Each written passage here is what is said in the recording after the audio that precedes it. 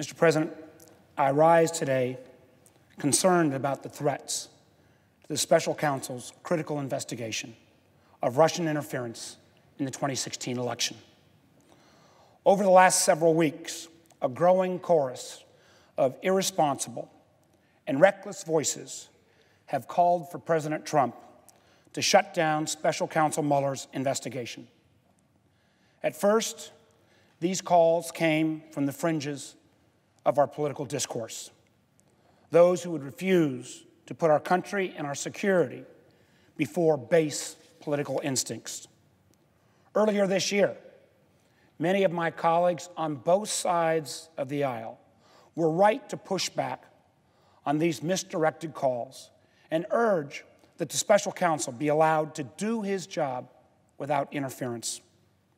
However, in recent weeks, those voices seem to be growing in stridency and in volume.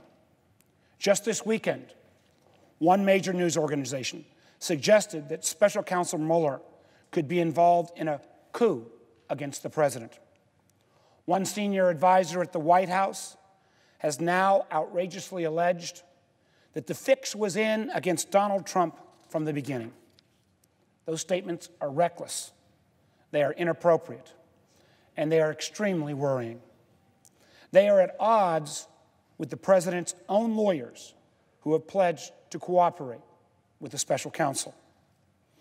Beyond being irresponsible, the seemingly coordinated nature of these claims should alarm us all, particularly since in recent days these baseless accusations have been repeated by several members of the House of Representatives.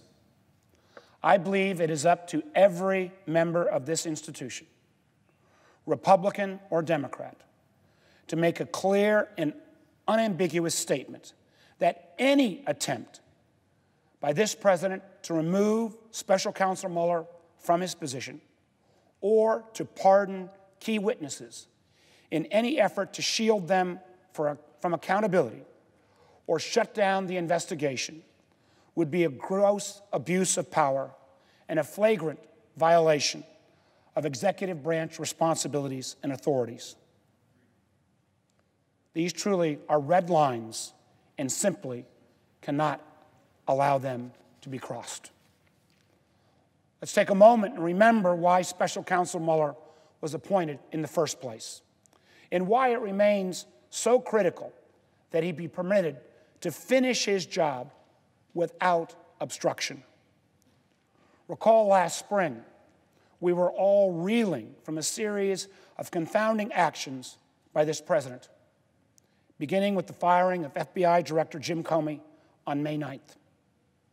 Mr. Comey was fired just 2 months after publicly revealing the FBI's ongoing investigation of the Trump campaign and, as we'd find out later, after several attempts by this president to improperly influence Director Comey. Try to put yourself back into those dangerous days. Director Comey's dismissal was met with confusion and widespread condemnation. We needed a stabilizing action from our nation's law enforcement leadership. We needed some certainty that the facts would be found and brought to light, regardless of what they were.